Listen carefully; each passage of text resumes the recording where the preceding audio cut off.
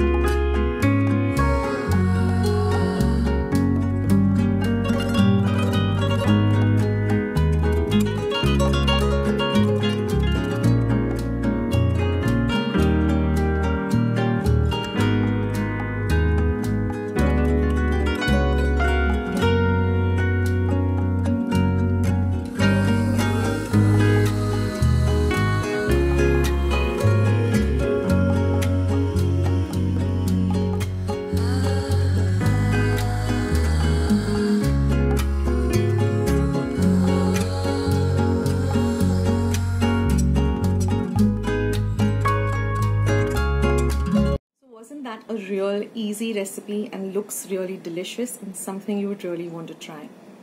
Now, not everyone is a fan of sweet potato, but sweet potato is really healthy. It's also good for weight loss. Instead, if you like potatoes and you're not eating, you cannot eat potatoes because of its health reasons, then sweet potato would be a good alternative.